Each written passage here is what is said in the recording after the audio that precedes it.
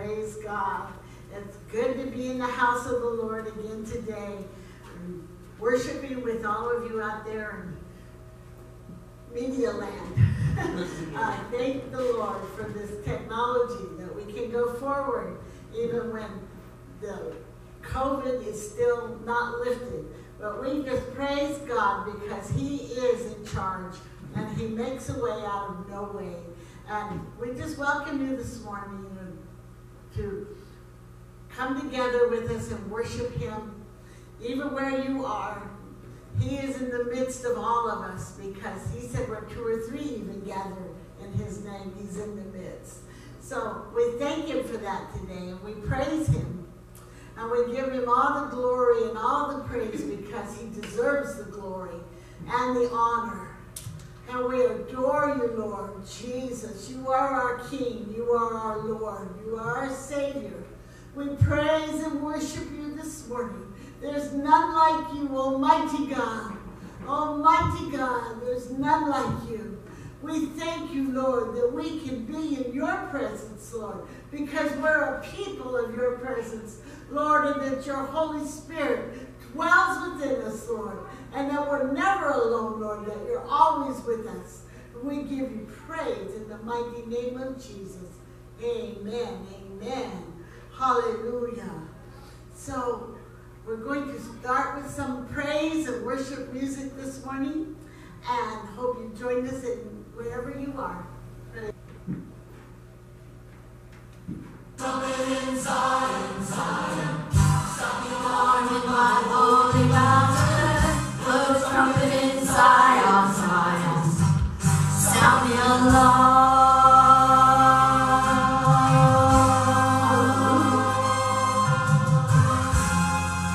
Hallelujah.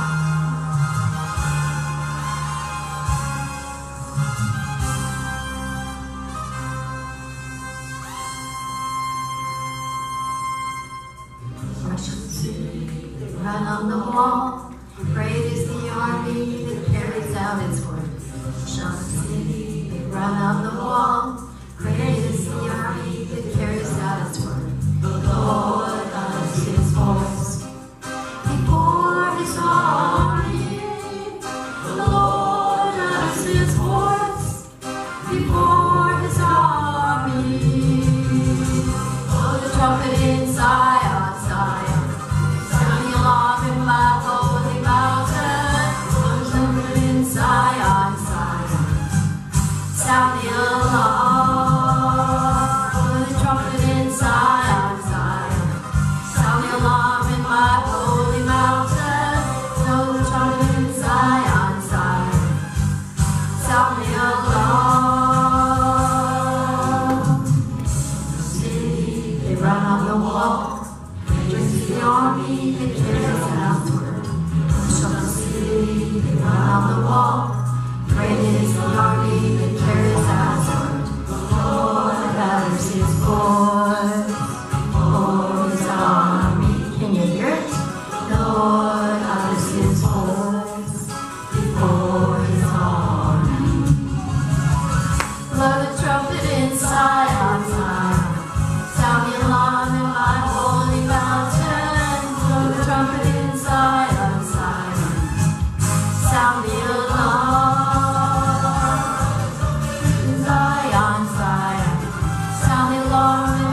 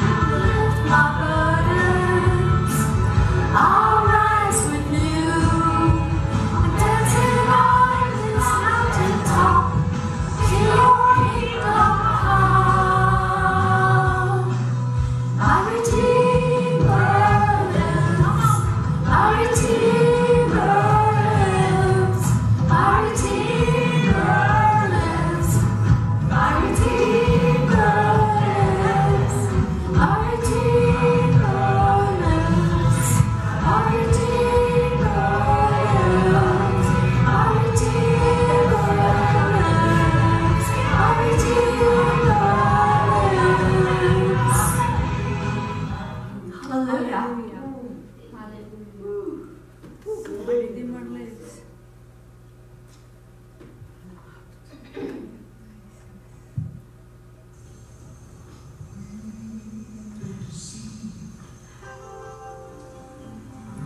The devil too long.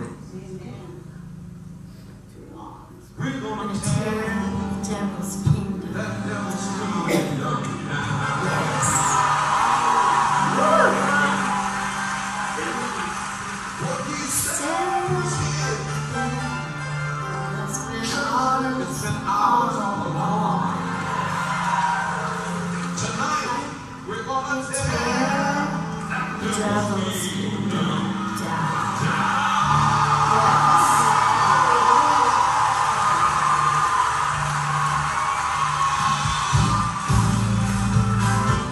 Going up to the high places. We're going up to the high places. We're going up to the high places. Tear the devil's kingdom down. Let's go up. Going up to the high places. Going up to the high places. Going up to the high places. Tear the devil's kingdom down. We've got to be strong. We've got to be bold. Tear the devil's kingdom down. We're gonna reclaim everything the devil stole. Gonna tear the devil's kingdom down. Let's go up, going up to the high places. Going up to the high places. Going up to the high places. Tear the devil's kingdom down. You know, the church today is engaged in spiritual warfare. As the battle goes on between the kingdom of darkness and the army of God, and there is no demilitarized zone. You're either on the devil's side or you're on the Lord's side. Which side are you on? Now we know that the Lord Jesus Christ has won the ultimate victory at Calvary. We know that number. But our mission is to enforce and maintain all that Jesus purposed for us at Calvary. There's a lot of things that the devil has stolen from the church. Health, prosperity, peace in our homes and our communities, righteousness in our government. These are things the devil has stolen. But as the army of God is taking them back, amen. Are you with me? With ya. Are you with me tonight? Are you with us? Are you with me right now? Yes. Let's go up to the high places. Let's go to those high places. Oh yeah. Come on, church. Going up to the high places. We're going up to the high places. Going up to the high places. Tear the devil's kingdom down. Going up to the high places. Going up to the high places. Going up to the high places. Tear the devil's kingdom down. Deceived by the devil too long. Tear the devil's kingdom down. What he said was his has been ours all along. Tear the devil's kingdom down. Going up to the high places. Going up to the high places. Going up to the high places. Gonna tear the devil's kingdom down. We're gonna pull down the altars. We're gonna tear down the walls. Raise up the banner of righteousness. Declare that Jesus is Lord of all.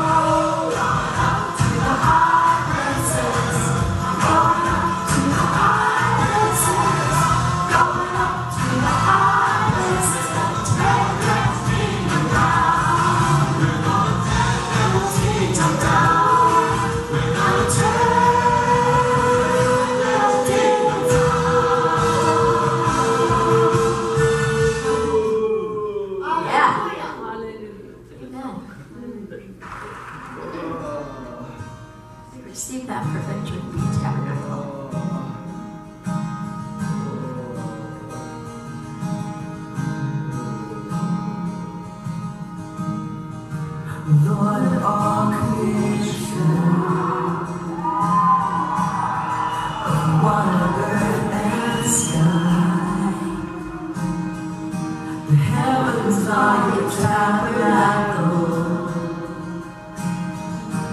Glory to the Lord on high. God wonders beyond our galaxy. You are holy, holy. The universe declares your majesty. You are holy, holy.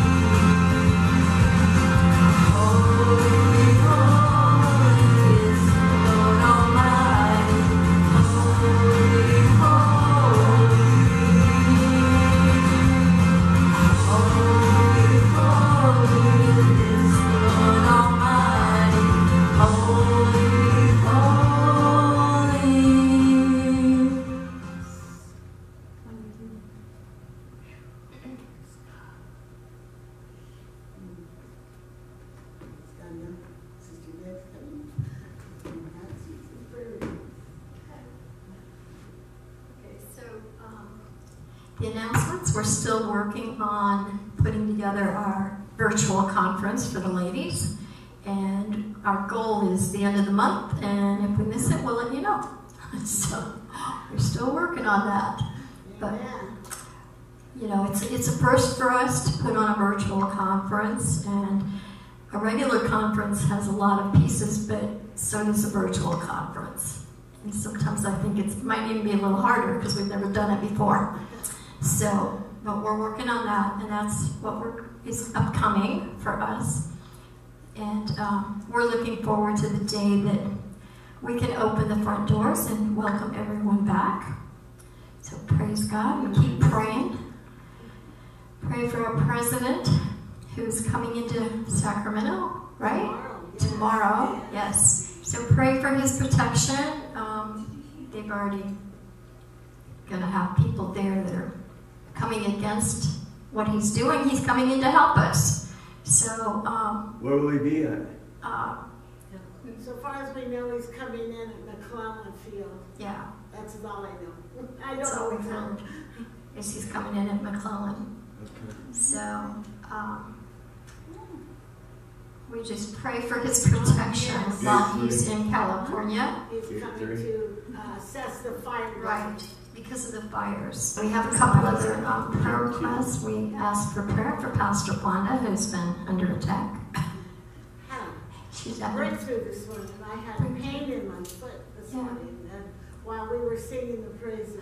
Oh, good. Praise God. You know, the lying symptoms can't stand in the presence of the Lord. Amen. We have is for Lois, who's a friend of a friend. And her son was behind the fire line, and when she found out, it caused her stress, which caused a heart attack, and she had to go to the hospital. So we're asking for prayer for Lois, for her heart issues that she had to go to the hospital for. Amen. Amen. Keep Jeremiah in prayer. And Jeremiah, who's recuperating from his surgery still, he still needs prayer. Yes. He sent a praise report that the one blockage, the one repair that they made in the heart is working now. Okay. And it had not been working, so praise God. So he's had progress, but he's on his way to recovery. On his way to recovery. So just continue to pray for Jeremiah. Let's go to the Parsha. Rosh Hashanah is the beginning of the year, and this is the Israelite year, and it's the week of September 13th to September 19th, 2020. The Torah is Genesis 21, the whole chapter apparently. Prophets is Jeremiah 31, 1 through 19, and Gospels, Matthew 24, 29 to 36, and Luke 1, 39 to 55. 10 reasons to blow the shofar. You know, we were singing, what was the first song? Blow the trumpets in Zion this morning, and I thought, you know, my shofar's at home. I could have brought it. I should have brought it. Yeah. Use Ariana, but it's here. Yeah, I didn't think of that. So there are 10 reasons to blow that shofar. The Torah commands us to hear the sound of the shofar blown on Rosh Hashanah. But what does the blowing of the trumpet symbolize? The festival of Rosh Hashanah arrives on the first day of the 7th month with a reminder by blowing of trumpets. When you read trumpet in the Bible, if you look it up in the Strong's Concordance, it will say shofar. I did a study on that. In the synagogue, we mark the occasion with 100 trumpet blasts on the ram's horn, or the shofar. The Torah commands the Jewish people to blow the shofar on Rosh Hashanah as a memorial, but it does not indicate what the blowing of the shofar memorializes. The sages offered various attempts to explain the festival. They searched through the scriptures for references to shofars and trumpet blasts and derived a plethora of different remembrances. The early medieval sage Rav Sa'adaya Gayam codified the various explanations along with traditional themes associated with the festival and produced a list of 10 primary remembrances for which the shofar is blown on Rosh Hashanah. Each of these remembrances highlights a unique aspect of the festival. 1, the coronation of the king. 2, the call to repentance. 3, the giving of the Torah at Sinai. 4, warning of impending judgment. 5, the destruction and future rebuilding of the temple. 6, the binding of Isaac. 7, fear of God. 8, the day of judgment, which is Yom Kippur. 9, the ingathering of Israel. And 10, the resurrection of the dead. Even as we wait to hear the trumpet blast of the King, the great shofar of our returning Redeemer, we celebrate the appointed time of the Rosh Hashanah. The annual blast of the shofar during the Feast of Trumpets foreshadows that day when the heavens will be rent by the blast of Messiah's trumpet. For disciples of the Messiah, Rosh Hashanah is a reminder. Technical difficulties. Lost it. There it is. It's a reminder of that appointed time yet to come, when the Master will send forth his angels with a great trumpet. Amen. And they will gather together his elect from the four winds, Yes. from one end of the sky to the other. That's Matthew 24:31 from the NASB. It's a day on which we anticipate the coming judgment, the trumpets of the book of Revelation, and the beginning of the end. It's a glimpse of the future, a shadow cast through time. Amen. As such, the Feast of Trumpets is relevant for everyone who believes in Messiah's return. It is an important festival for the disciples of Yeshua. Amen. Amen. Hallelujah.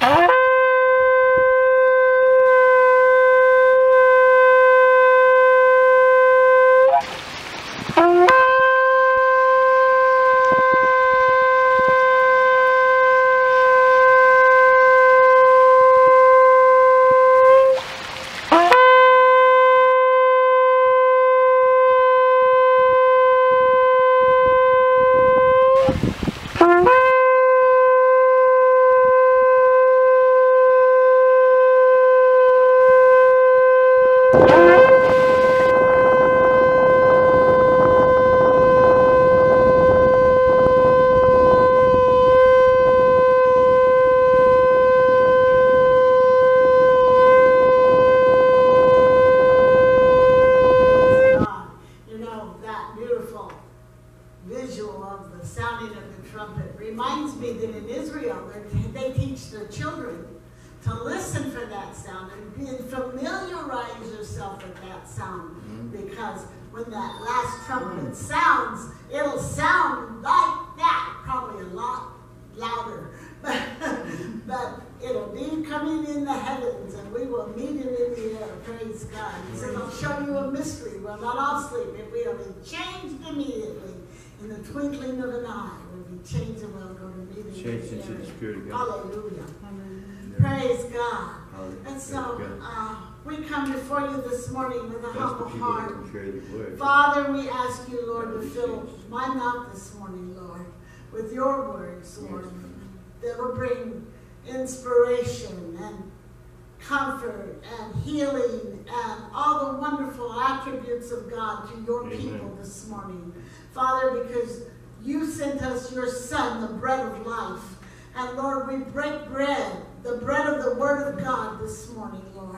And we thank you for your guiding Holy Spirit through the entire message. And we give you all the praise and the glory. In the mighty, mighty name of Yeshua HaMashiach, Jesus, the Messiah. Praise God.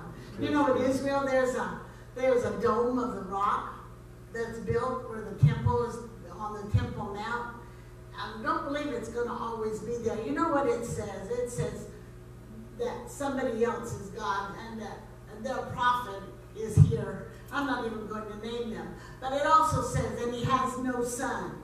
So, to me, he has no power because our living Savior is where the power of God lies. Praise God. And today, I'm going to come to you with a story of it from the Old Testament. And I named this sermon, If God Be For You. Praise God. We're going to go to Numbers 22 and 1 to Numbers 24 and 9. And I know it's a lot of scripture, but it's a story. So bear with me as we go through these things in Numbers. It's a story of Balaam and Balak against Israel. So let's see what happens in this wonderful story that happened in the Bible times. You know, in the first part of Numbers 22, it says, Then Bani Israel set out and camped in the plains of Moab alongside the Jordan, across from Jericho. When Balak, the son of Zippor, realized that all Bani Israel had done to the Amorites, and Moab became terrified. There were so many people. Moab was filled with dread because of Bani Israel. Moab said to the elders of Midian, The multitude will flick up by everything around us like the ox flicks up the grass of the field.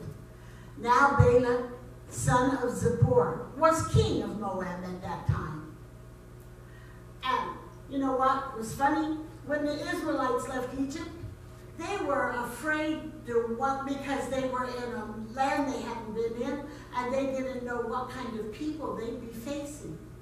But now that fear has turned from Israel to the Moabites and their kings and their princes. Watch this. He sent a messenger to summon Balaam, a son of Beor, at Pethor, near the river in his native land, saying to him, Look now, a people has come out of Egypt. See now, they cover the surface of the earth. That means they were a multitude. And they're settling beside me. He was a little bit afraid. That fear had shifted, hadn't it, from God's people to where it belonged. Come now, he said to Balaam. He said, Come now, curse this people for me, because they are too strong for me. Perhaps I may be able to defeat them and drive them away from the country. I know that wherever you bless will be blessed, and whoever you curse will be cursed. And the elders of Moab and Midian left with divination fees in their hand to pay the seer. When they came to Balaam, they took Balak. They told him Balak's words. And he said to them, Spend the night here. I will give you an answer, just as Adonai speaks to me. So the officials of Moab stayed with Balaam. God came to Balaam and he asked, Who are these men with you? And Balaam said to God, Balak, the son of Zippor, king of Moab, sent to find me. See the people coming out of Egypt cover the surface of the land? Come up now, curse them for me. Perhaps I will be able to fight against them and drive them away. God said to Balaam, Do not go with them. Do not curse them, for they are blessed. So Balaam got up in the morning and said to the officials of Balak, Go back to your country, for Adonai has refused to let me go with you. So the Moabite officials got up, went back to Balak, and said, Balaam refused to come with us. That's because he couldn't go without God's permission. He had to get the permission of God because he couldn't even be gotten. We'll find out a little more later. And Balak again sent more dignitaries, more numerous and honored than the ones before them. And they also came to Balaam and said to him, Thus says Balak, son of Zippor, because remember, he was the king in that land. Please, let nothing keep you from coming to me. I will richly reward you, and everything you tell me I will do. Just come now and curse his people for me. But Balaam answered Balak's servants, even if Balak gave me his house full of silver and gold, I cannot cross beyond the mouth of Adonai, my God, to do anything small or great. That's one thing we should all remember. Amen. We cannot go beyond the word of God. Amen. Because when God says it, it's the law. Amen. But now you may spend the night here too, that I may find out anything else Adonai may say to me. God came to Balaam by night and said to him, since the men came to you to summon you, arise and go with them. However, I love that, however, stipulations here, better pay attention. Only the word I tell you are you to do. So Balaam got up in the morning, saddling his donkey, and went with the Moabite princes. But the anger of God burned because he was going. And the angel of Adonai stood in the road to oppose him. And he was riding on his donkey, and 2 of his servants were with him. When the donkey, now notice this, Balaam didn't see it. He was a seer, you know. He was supposed to be in tune with spiritual things. But he didn't see the angel of God, but his donkey did. When the donkey saw the angel of Adonai standing in the road with his drawn sword in his hand, the donkey turned off the road and went into the field. So Balaam beat the donkey to get her back onto the road. Then the angel of Adonai stood in a narrow path between the 2 vineyards, with a wall on this side and a wall on that side. And when the donkey saw the angel of Adonai, she pressed against the wall, crushing Balaam's foot against the wall. So Balaam continued to beat his daughter, beat her. The angel again moved. He stood in a narrow place where there was no room to turn right or left. And when the donkey saw the angel of Adonai, she lay down under Balaam. Balaam was very angry and beat the donkey with his staff. Then Adonai opened the donkey's mouth, and she said to Balaam, what have I done to you that you have beaten me these 3 times? And Balaam said to the donkey, because you have made a fool of me. If I had a sword in my hand, I would kill you now. And the donkey said to Balaam, am I not your donkey which you've ridden as always to this day? Have I ever been in the habit of doing this to you? No, he said. Then Adonai opened Balaam's eyes, and he saw the angel of Adonai standing in the road with his sword drawn in his hand. So he fell on his face. The angel of Adonai said to him, why have you beaten your donkey these 3 times? Behold, I came as an adversary, because your way before me is a reckless one. The donkey saw me and turned away from me these 3 times. If she had not turned away from me, by now you would have been killed. You indeed, but let her live. Balaam said to the angel of Adonai, I have sinned, for I did not know that you were standing in the road open to oppose me. Now, if this is displeasing in your eyes, I will go back home. The angel of Adonai said to Balaam, go with the man, but speak only the word that I tell you. So Balaam went with Balaam and his princes. When Balak heard that Balaam had come, he went out to greet him at the Moabite city on the border of Arnon, the frontier of the territory.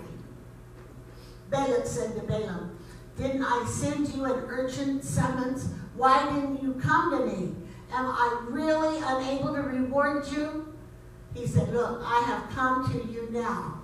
Balaam said to Balak, Can I just say anything? I must speak only the message which God puts in my mouth. Then Balaam went with Balak to Kirjath Hazoth. Balak sacrificed cattle and sheep and sent some to Balaam and the princes who were with him. In the morning, Balak took Balaam with him to Bamoth Baal, and from there he saw part of the people. Then Balaam said to Balak, build me 7 altars. The ritual begins now. He said, build for me 7 altars here, and prepare for me 7 bulls and 7 rams.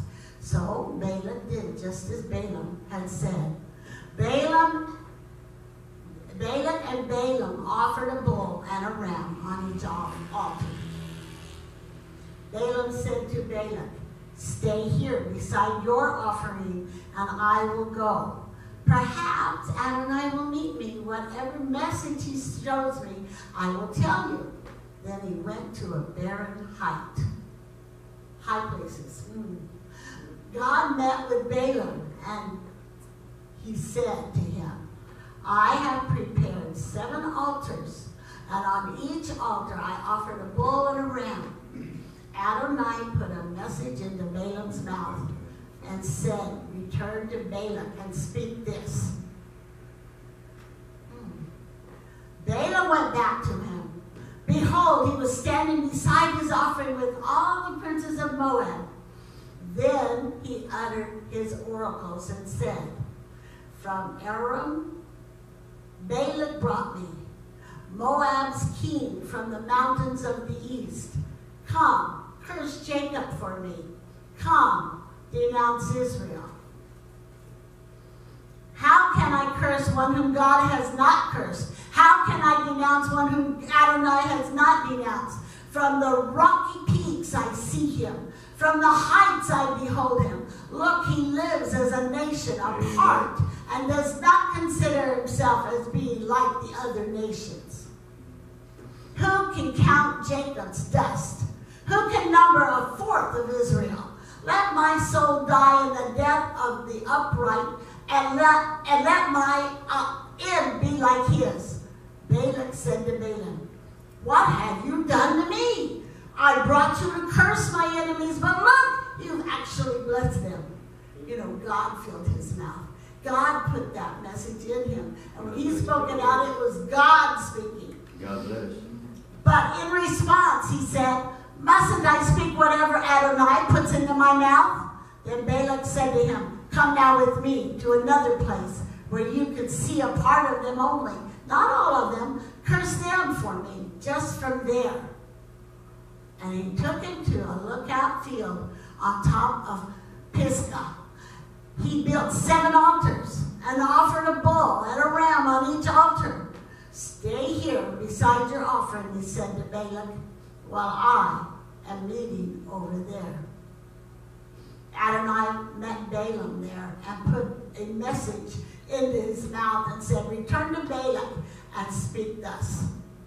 So he went to him, and behold, he and the princes of Moab were standing beside his offering. Balak asked them, what did Adonai say? So he uttered his oracle and said, rise, Balak, hear me, son of Zippor. God is not a man who lies, or a son of man who changes his mind. Does he speak and then not do it, or promise and not fulfill it? Look, I received a command to bless. He has blessed. I cannot change it. Amen. No misfortune is to be seen in Jacob, and no misery in Israel. Adonai their God is with them. The king's shout is among them. God is bringing them from Egypt with the strong horns of the wild ox. God bless, God bless. There is no sorcery effective against Jacob, nor any divination against Israel. Now it will be said of Jacob and Israel, see what God has done? God bless. The people rise like lionesses. like a lion who does not rest until he eats his prey and drinks his victim's blood. Then Balak said to Balaam, do not curse them or bless them at all then. Balaam answered and said to Balak, haven't I told you all that Adonai says I must do? Amen, amen. Balak said to Balaam, Yes. come with me to another place. Perhaps it will be pleasing to God, and you may curse them for me from there. So Balak took Balaam to the top of Peor, overlooking the wasteland. And Balaam said to Balak, build me 7 altars here, and prepare 7 bulls and 7 rams for me. And Balak did just as Balaam said, and offered a bull and a ram on each altar. When Balaam realized that it was pleasing in the eyes of Adonai to bless Israel, he did not resort to sorceries as the other times, but turned his face toward the wilderness. Lifting up his eyes, Balaam saw Israel dwelling by tribes. Ooh, I can just see it in my mind's eye, the tent of blessing, the tent of God, and then all of the encampments by tribe all around. Oh, it's so beautiful. So, the Ruach Elohim came over him. He uttered his oracle and said, this is the oracle of Balaam, son of Beor, and the oracle of a strong man whose eye has been opened. Amen. The oracle of one hearing God's speech, and one Shaddai's vision, one fallen down yet with eyes open. How lovely are your tents, O Jacob, and your dwellings, O Israel. Like valleys they are spread out, like gardens beside a river, like aloes planted by Adonai, like cedars beside the waters. Water will flow from his buckets, his seed by abundant water. His king will be greater than Agag, and his kingdom will be exalted.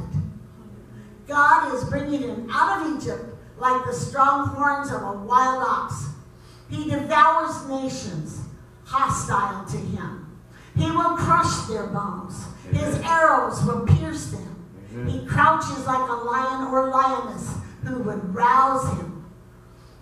He who blesses you will be blessed, and he who curses you will be cursed. Amen. Hallelujah. God speaks that even today. Blessed on this side and cursed on the other. It's not nice. So they parted ways. They each went their own way. And we know that God will not be overcome by sorcerers or anything man can do. Amen. Cannot overcome God, because God is the King of the universe. Hallelujah. And he reigns forever. And the same is true now. God raises up people to rule and reign, and God takes them down in his time. And it's at his will and not our own. Amen. But God is in control, and if we put our trust in him, we can trust his very best for us, because Jesus came. Jesus came, and he was the living word that dwelt and tabernacled with us. From the time when God created the earth till now and forevermore, God reigns. God is in control. And no matter what power would seem to come against him, no one is greater than our God. Greater is he that lives in you and me than he that's in the world. And all we have to do to have that great power is invite his Holy Spirit to be in our lives, and to invite Jesus, who died on the cross and shed his precious blood. See, because Jesus was the Lamb of God. Jesus was the sacrifice that was to end all sacrifices, because he was the one that was sent as Savior to the world. Even his name means salvation. So we honor Jesus today. And if you don't know him, Invite him into your life. All we have to do is say a simple prayer like, Father, forgive me for the sins that I've done. Lord, I know you sent your precious son and he died on the cross for me. I believe he's your son. And I ask you to wash me whiter than snow. And Father, that you would send your son Jesus to abide with me. And your spirit to lead and guide me all the days of my life. And Jesus will be there for you. He will be right where you need him, when you need him. Because he is the same yesterday, today, and forever. And we're going to be having our conference regarding these 3 themes. And it's going to be a blessing. And I hope every one of you will join us in that virtual conference when we get it together. It's been a new experience for us, and so it's taking a little more time than we expected, but we know everything's in God's time anyway. And he is the ruler, and he has everything in control. And if you're going through illness or fear because of COVID, you don't have to be afraid, because Jesus conquered the world. He overcame the world, so we can. And the only way we can do it is with him at our side. He's a friend that sticks closer than a brother. And he wants everything good for you. He says, if you, being evil, know how to give good gifts to your children, how much more your Heavenly Father do I know how to give good gifts to my children. Amen. And we're so thankful today that we can be a part of the family of God. Oh, thank God. Praise God. So, amen. Thank you for being with us today. Praise God. And I ask that you keep your eyes on Jesus and keep your hand on the wheel ahead, and we'll just keep pushing forward for him and build the kingdom of God and be obedient to him and his word, and we'll do as much as we can, as long as we can, and then we will hear him coming with a shout and with the sound of the trumpet. God bless, God bless. And we'll all be together for a long time. Praise God. Amen. Father, thank you for your word today. I pray that you use it. Lord, your word never returns void. Amen. So I pray that you use these words that went forth today, God, to be a blessing, Lord, to make people have the comfort of the Holy Spirit all around them, Lord, and to have your new strength built in within them, Lord, to go on another day. And Lord, one day so your word tells us that sufficient for the day is the evil thereof. And all we have to do is follow you one day at a time. Because you know the end from the beginning. We don't. And we can trust you. Thank you, Lord. Amen, amen. So, behold, the manner of love the Father has given unto us. Behold, what manner of love the Father has given unto us, that we should be called